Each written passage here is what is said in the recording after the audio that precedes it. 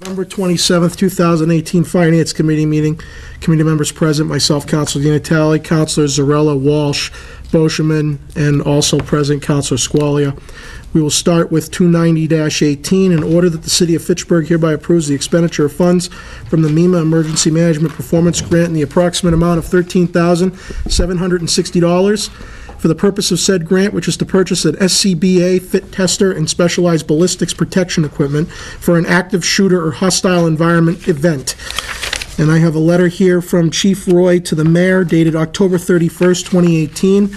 Dear Mayor Di Natale, I am requesting the city accept a grant from Massachusetts Emergency Management in the amount of $13,760. This grant will allow us to purchase an SCBA fit tester and specialized ballistics protection equipment for an active shooter and or hostile environment event. This equipment will increase our ability to provide these services to Fitchburg and surrounding communities. This will allow us to integrate our rescue response with law enforcement authorities. The respirator fit tester is used to properly fit a firefighter's SCBA mask to the individual's face.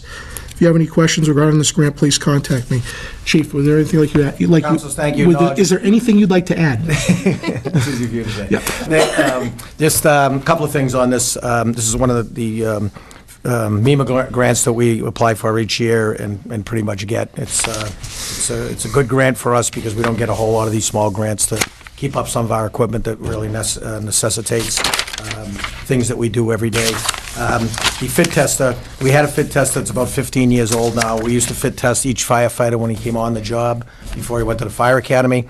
As of, some of you may know, as of February of 2019, Massachusetts is going to become an OSHA state, and we have to comply with all OSHA regulations, which means we have to fit test all our people every year, and new people, and each of our face pieces for each mask, which is about 53 of them. So the old fit tester, we couldn't get parts for it. It basically wasn't operating anymore. So this will update our equipment and enable us, starting in February, we'll have to test all of our firefighters every year, fit test for their masks to make sure that they fit right and then keep all the products of combustion out.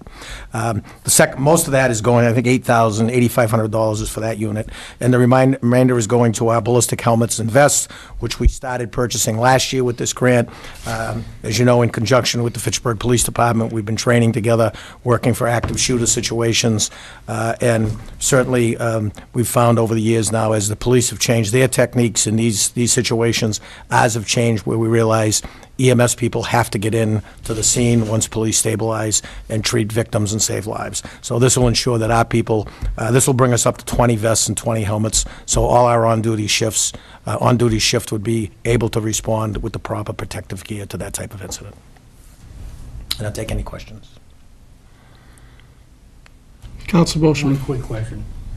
You just talked about being an OSHA state, Yes. and fitting a mask. So that means that your employees cannot have a beard or anything like that. Am I really wrong? We've never allowed our employees to have anything in the seal area of the mask. Okay. So beards, long sideburns, those are not allowed. Some guys have goatees, but no hair underneath the chin. Anywhere with a mask seals to Right. your face, we've never allowed that in Fitchburg. All right, 'cause I know that's what happened to GE. We couldn't have one either. Exactly, yeah. Okay, that's all I want to make a motion we accept. Second. Motion made and seconded to accept 290-18. All those in favor? Aye. Opposed? It is unanimous. Thank you, Council. Thank you. 291-18, in order that the City of Fitchburg hereby approves the expenditure of funds from the Massachusetts Executive Office of Public Safety and Security State 911 Department Training Grant in the approximate amount of $23,840.52 for the purpose of said grant, which is to train both fire and police department dispatchers in medical and 911 emergency procedures. And I have a letter here from Chief Martineau to the mayor on November 7th. Dear Mayor Di Natale, the Fitchburg Police Department has received an allocation of funds totaling $23,840.52 from the Commonwealth of Massachusetts State 911 Department through their training grant program. These awarded funds are to be used to train fire department dispatchers in emergency medical dispatch procedures and police department dispatchers in 911 emergency procedures. Since the police department is the fiscal agent for this grant, I'm requesting your approval to start spending down these funds. This grant expires on June 30th, 2019. Chief Martineau, anything you'd like to add? That what you just read pretty much sums up this grant opportunity. We're required to do so much 911 training with our emergency dispatches, and through this grant opportunity, we're able to backfill those shifts on overtime They do a considerable amount of training each year, and without this type of funding, it would come out of our general overtime budget. So this one is pretty self-explanatory, but more than happy to take any questions in regards to it. Make a motion, we accept 291.18. Motion made and seconded to accept 291.18. All those in favor? Aye. Opposed? It is unanimous. Thank you. We will next move on to 292.18. In order that the City of Fitchburg hereby approves the expenditure of funds from the Department of Justice Office of Community-Oriented Policing Services School Violence Prevention Program grant in the approximate amount of $185,692 for the purpose of said grant, which is to improve security at schools and on school grounds.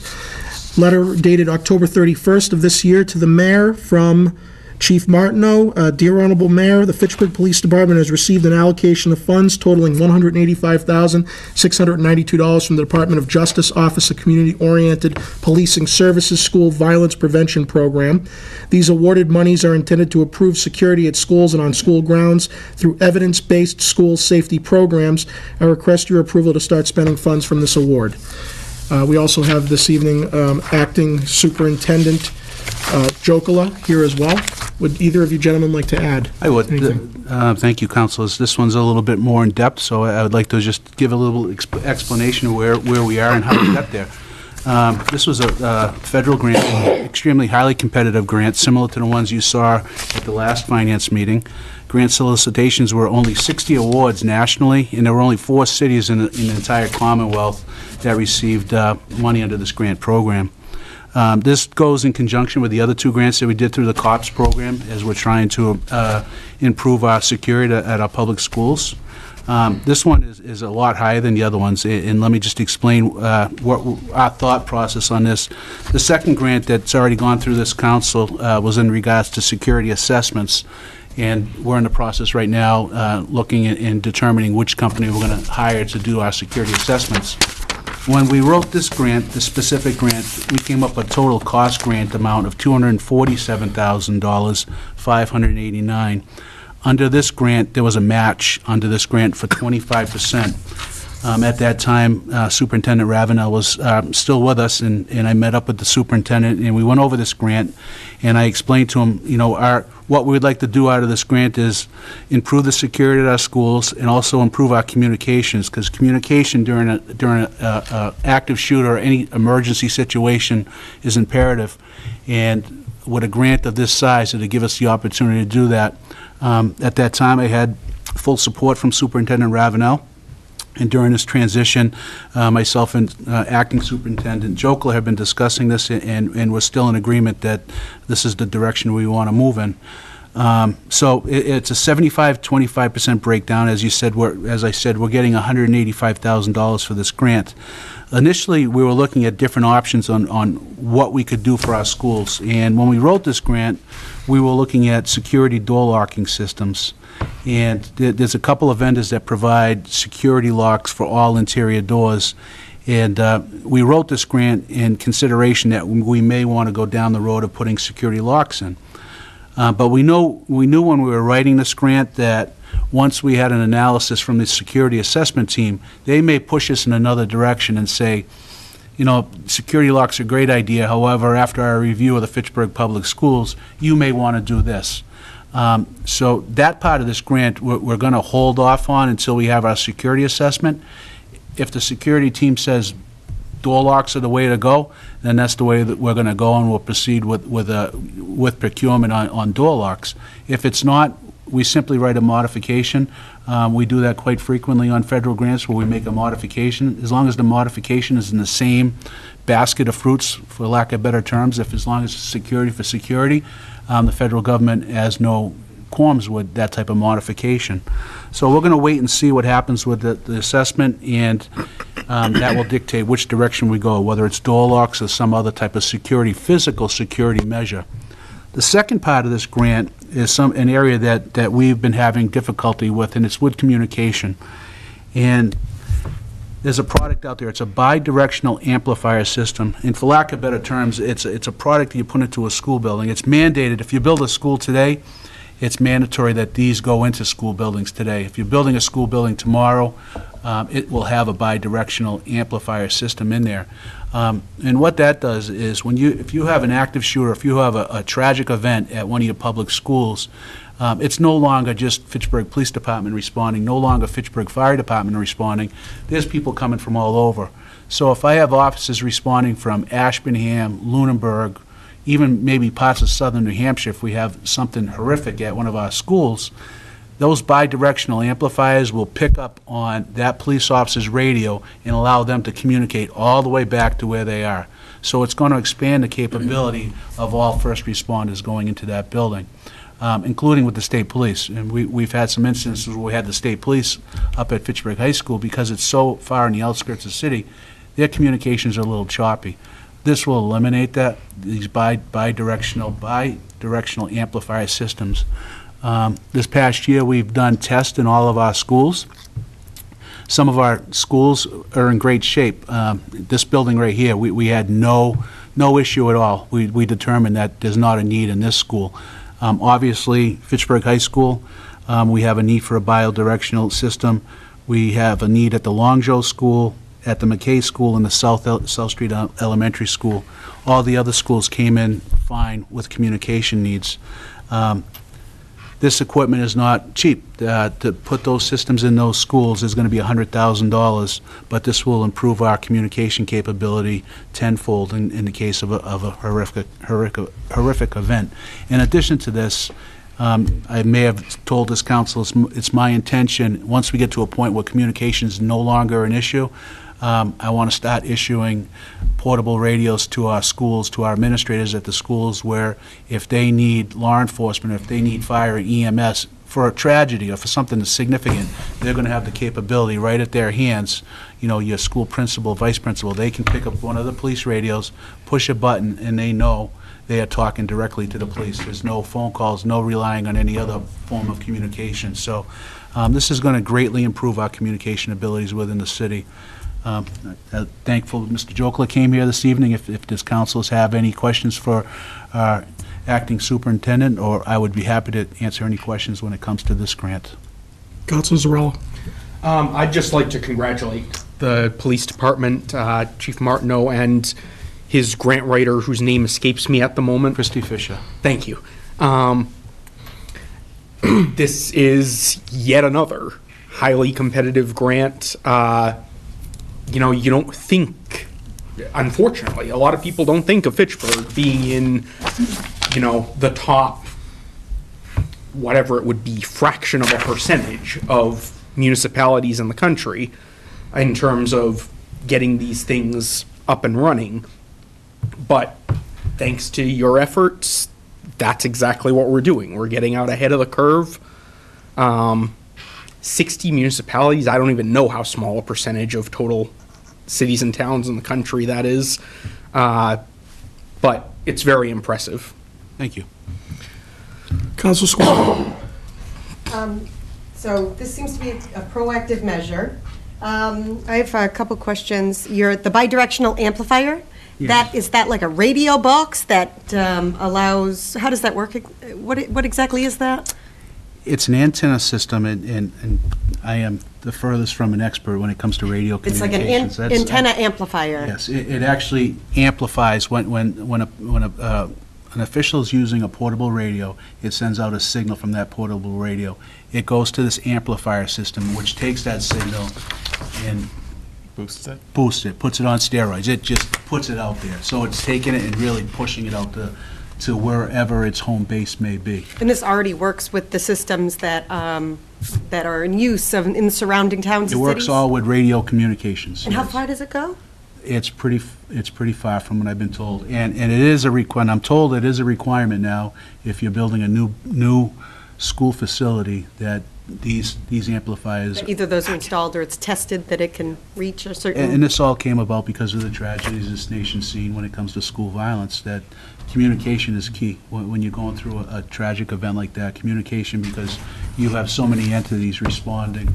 It's not just a local city. It's being responded by several different communities.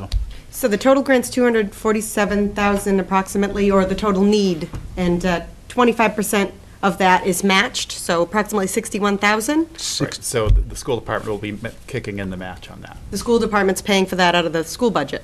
out of school funds. Yep. Okay. And is it 4 schools that are getting the bidirectional amplifier system? During our initial study, we came up with 4. As I stated earlier, I'm really going to rely on the security assessment to see what their opinion is on this. I'm confident to say Fitchburg High is definitely getting it, because that's our furthest school out. McKay School, that may be on the lower end. I would definitely South Street School. And then we'll take another look at Longjo. But And, it'll depend on the results of the security assessment. It will. On exactly what we spend this entire grant on. Exactly. Is that correct? Exactly. The security assessment team may come back and say that you have a greater need for enhanced camera system versus the door lock system, and if that's the case, then whatever is left in this 189, I can move this money around through a modification in this grant. They may tell me that your bidirectional system is imperative at Fitchburg High, not so much at one of the other schools because it has a more centralized location, yet you have a greater need for an enhanced camera system at your furthest point, which would be the high school. So at that point, that's when we're going to really take a look at this, and if we have to shuffle one need for another and do a modification, that's where we'll make that call at that point. But And the security assessment is you're supposed to get that. I'm being aggressive on that. I would like to see it done before the end of the school year. Captain LeMay has reached out to the procurement department today.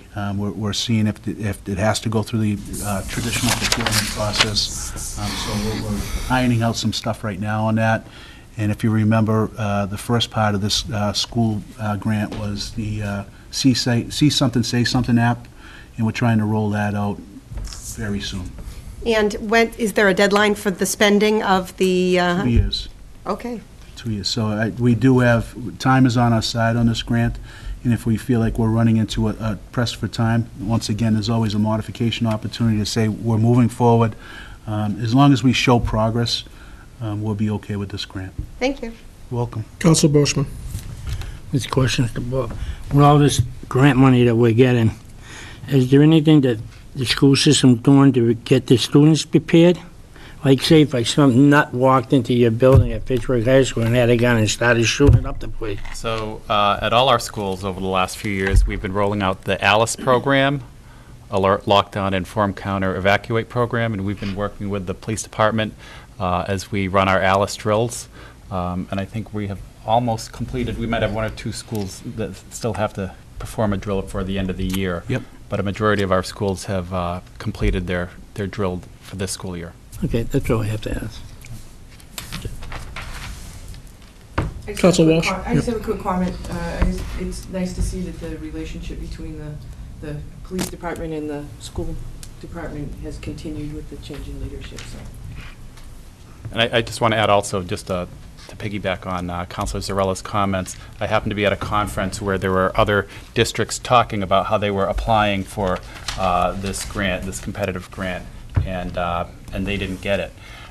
So I think it's a real testament to Christy Fisher and really the entire police department for successfully getting these funds to Fitchburg and the school department. I'll make a motion that we accept 292-18. Motion made and seconded to approve 292-18. All those in favor? Aye. Opposed? It is unanimous.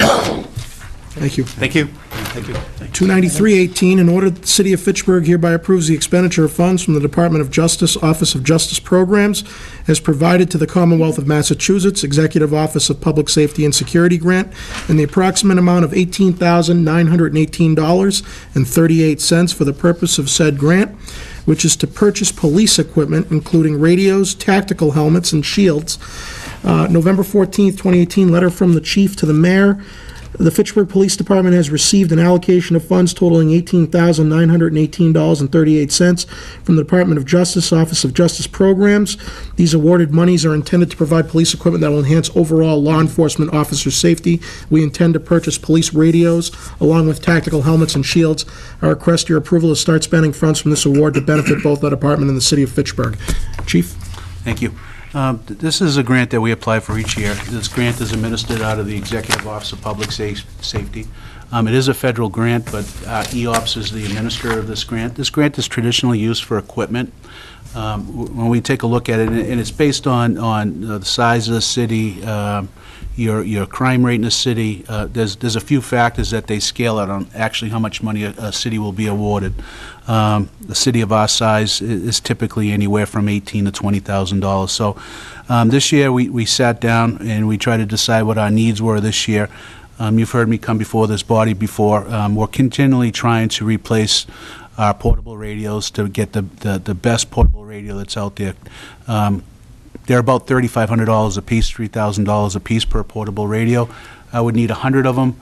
That's $300,000. Instead of doing it in the one lump sum and utilizing taxpayer money, we've been breaking it down twice a year, different grant opportunities, buying 10, buying 12, buying 6. So within this grant, we're looking to buy 6 portable radios. That'll get us closer to our goal. I think we're about halfway there. Not saying the other half of our radios don't work, but these are the state-of-the-art radios that will allow communication with multitude of agencies. The other part of this grant is to purchase ballistic shields and ballistic helmets. Currently, all of our first responder vehicles, our frontline fleet, all 7 cars, we treat our cars as rapid response cars. You may have heard that terminology in the past, rapid response, when you're deploying quickly to an emergency situation, whether it's an active shooter or some other horrific event in the city. Some cities and towns have rapid response units. In our city, we deploy a little differently. We want to make sure every one of our vehicles is a rapid response vehicle, and it has the proper equipment within it that can respond to any given situation. So under this grant, all of our vehicles currently have ballistic shields. The ballistic shields there's a shelf life of about 5 years on those, where the ballistic capability starts to decrease. We thought this was a great opportunity this year to replace all of our ballistic shields. In addition, something we've never had in our cars is ballistic helmets. Ballistic helmets are adjustable helmet that have ballistic capability, just like a vest and just like a shield. So now if your frontline car is responding to an active shooter situation, when they roll up on that scene, they have the equipment, they have the tools to get out, defend themselves, protect whoever they're there to protect, and survivability goes up significantly. This is some equipment that we take advantage of grants like this instead of hitting our operating budget, but quite frankly, these are the tools of our trade, and we're glad that we have the opportunity to purchase it through a grant. Chief, you said the radios were $3,000 a piece, give or take? Yes, sir. And you said you were going to get 6 of them? Yes. That would be the $18,000, would it not? We're taking the rest of out of our equity sharing account. Okay. Yeah. Okay, and then the balance will be for the shields and the how many shields and ballistic helmets for all 7 of the front 7. line? We're doing it right across the line. And right now, there are no helmets in those? Helmets we've never had in the Okay. past. Years ago, we had a tactical team in Fitchburg. We had our own rapid response team, but we changed our mentality and we wanted rapid response units. So the helmets we've never had before, and I think it's going to be a good addition to the cruisers. And so when a officer pulls up on scene, do they have to physically get out and go into like the trunk or go into to pull this equipment out? Yes. Okay. The back end of all of our cruisers are equipped with deluxe boxes that house all of this specialized equipment. Okay. And it's exactly for that purpose, so that the officers can get out of the car quickly, deploy whatever equipment they need for any given situation, and have all the best tools at their hands to be productive in their mission. So I think it's a necessity that they have the helmets. I mean, I didn't know that they didn't have the helmets, so that's good to know that we're adding that extra layer of security for them. Another grant that, to me, is a home run and definitely necessary. I'll make a motion we accept 293-18. Motion made and seconded to approve 293-18. All those in favor? Aye. Opposed? It is unanimous. And last on the agenda, 294-18, in order that the City of Fitchburg approves the expenditure of funds from the Massachusetts Executive Office of Public Safety and Security VAWA grant in the approximate amount of $57,983.31 for the purpose of said grant, which is to support the domestic violence advocate position within the police department. Chief Martineau. Thank you. This grant, I can't say enough about this grant. This grant will support the Fitchburg Police Department's full-time domestic violence advocate position. And including it in not just supporting her salary, this does take care of her fringe benefits and some of our office supplies. The Fitchburg Police Department responds to over 300 domestic calls, domestic situations in any given year. And to have a full-time advocate on staff to provide those services to victims of domestic violence is leaps above what other municipalities do. Some other municipalities rely on advocacy once it gets to the court system. We try to be very proactive when it comes to domestic violence. Each and every day when a domestic happens, that next day, our advocate is going through every domestic report, and that advocate is reaching out personally to each person that has been a victim of domestic violence. And at that time, our advocate will walk them through the system and be that guidance through sometimes a very tangible system when it goes over the court. Very proud of the domestic program we have in the police department. We've been very lucky, very successful for the last 7 or 8 years, getting this VAWA grant year after year. We're very fortunate to have, like I said, a full-time advocate on staff, and this is just an opportunity where we can keep this program afloat and going. So is this position, are they like a caseworker, or are they more? Similar to that. Okay. Advocacy is just having someone that understands the system and being someone that you can rely on when you're going through a horrific situation. And it speaks volumes when she has the opportunity to reach out to a victim, and not just the day after. Something we do that's very unique in our city is we do outreach 1 week, 2 week, a month afterwards. Because someone's a victim of domestic violence today doesn't mean we're going to forget about them tomorrow. Our advocate is reaching out a month from now, and we're actually going out. We do home visits. Our advocate will go out once or twice a month with a police officer, and we do unannounced visits at victims' homes to say, we haven't forgotten about you. Is there anything else we can do for you? And we follow our victims for quite a while and do whatever we can for them. This is something a police officer could never do. Her skill set is much different than what a police officer would bring to the table. And we just give a higher level of attention to domestic violence here in the city, and we're able to do it through this VAWA grant. And you said that a lot of communities don't have this kind of a position? No, very few. I would say out of the 364 cities and towns in Mass, I think a good estimated number is maybe 100 communities. I mean, I'd hate to be quoted on that, on distinct numbers, but... certainly less than half. Yeah, absolutely. It's communities that may have a harder time funding this position, they feel that funding a police officer is a greater bang for their buck. I've been very fortunate. I've worked with our advocate, not just as the chief of police, but when I was in charge of our criminal investigation division, I worked with our advocate hand in hand. And whether it's a domestic that happens at some random apartment or house in Fitchburg tonight, or we're dealing with a victim of a horrific crime, seeing what an advocate can bring to the table is really significant. And this money goes a long way. And this is you hear me giving Christy all the clamors in the world. The VAWA grant's very competitive, and we're fortunate. We're getting this every year because we show that the system works and what we're doing with the money, and our outcomes are we're producing positive outcomes. So from a budgetary standpoint, this is the end of November. I know your operating budget had it at 100% covered by the grant. So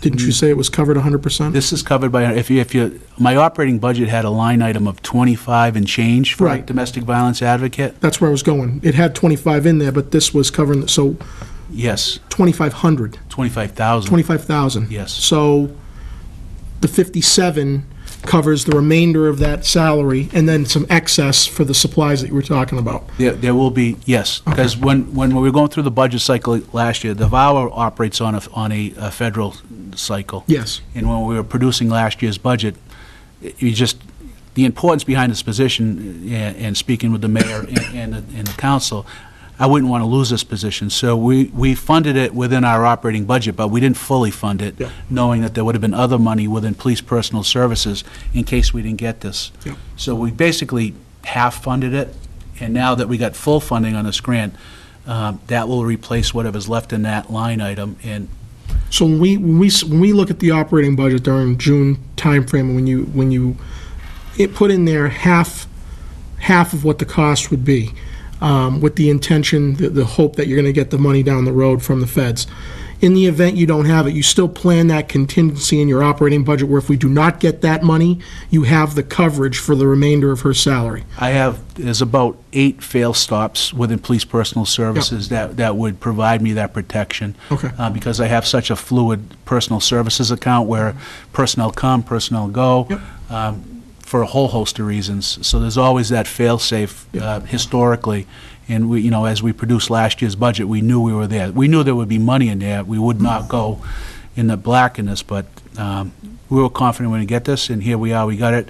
So now there's going to be a surplus there, and I have some thoughts on that. Just so the public knows that we have a fail-safe in there in the event that we don't get this grant, because the concern from grant-funded positions, as you know, is we get complacent and we get used to that grant, and then if the grant goes away, we don't have the coverage internally to keep it going. In this case, we have the coverage planned in there in the event that we do not get it, because we recognize the importance of this position, so that's good to know. We do, and you're very much well aware, we have line items within personal services that we know are going to go down historically because retirements, because of different educational levels through incentives. So yes, we were extremely confident that the money was there with a half-funded budget, but now here we are, and we're getting full funding from the federal government. And the feds, when they award this, you have to continuously every year justify the need for the position. So my question is, the award is not just, sure, we gave it to them the last few years, give it to them again. You have to justify and prove to the feds that this position is actually producing results, or else they can give it to anyone else, as you said. That's why we've been successful. We're required to do monthly reporting on domestic violence, and the amount of time our advocate puts into monthly reporting, her due diligence is part of our success in this program. The timely information that she reports back to the federal government on how successful this program is, how many outreaches we've made, how many success stories we had. It's done on a monthly basis. Okay. Councilor Walsh. I just want to say from my personal experience as a professor of criminal justice, we've sent numerous interns to the Fitchburg Police Department, and at every opportunity, each intern has worked with the domestic violence advocate, and it's something that we don't get at other police departments because they don't have this position, and it's a critical part of their training, and just the fact that again, hats off to the department and to Christy and to Stephanie Dondero, the domestic violence advocate. It's the fact that you've the total number of grant monies here is about $290,000, which is not coming out of our pockets, but it's coming from the federal government, is just really impressive all around. So thank you. Yes, thank you. Councilor Boschman.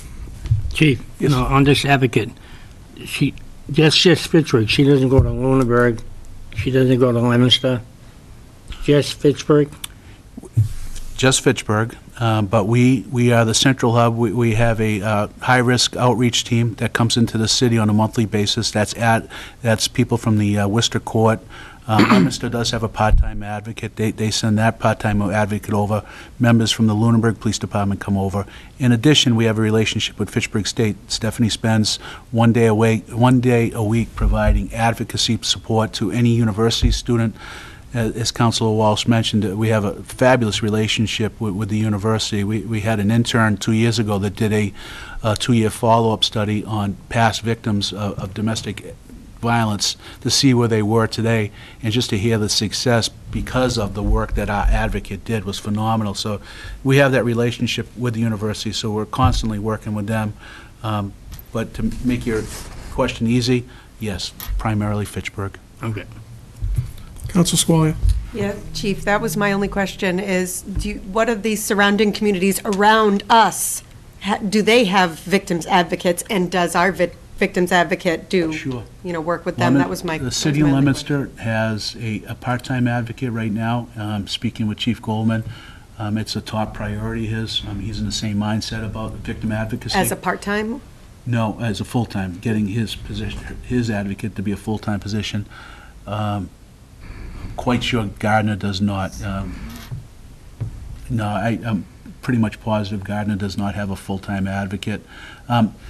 All the courts do have advocates, so that's why it's not as great a necessity for your towns to have them, the Westminsters, the Lunenburgs. Every court has an advocate within in the judicial system.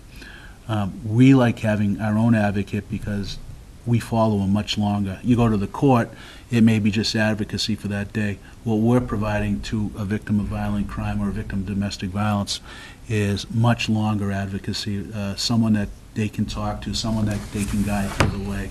So that's where the big distinguish is between having an in-house advocacy program versus a courthouse advocate. So Fitchburg, Leominster, That's about it here. Worcester has 3 full-time advocates. The district attorney office obviously has a whole host of advocates. And like I said, we host monthly meetings for the high-risk team. We go over all domestic reports in a month's time. We evaluate them at what risk level they were, maybe come to a different level. What's happening here in the city is at the cutting edge when it comes to response to domestic violence. thanks. Counsel Boschman? Chief, my final question for you. You say we have about 300 cases. Will you say this, a city like Fitchburg, like Leominster is the same size, would they have about the same number of calls too? You have any idea? No, I can't comment on Leominster's statistics, no. That's just wondering. All right, I make a motion that we accept 294-18. Second. Motion made and seconded to approve 294-18. All those in favor? Aye. Opposed? It is unanimous. Thank you for your support. Motion made and seconded to adjourn. All those in favor? Aye. Opposed? We are adjourned. Thank you. Thank you, Chief, very much. Thank you. I want to let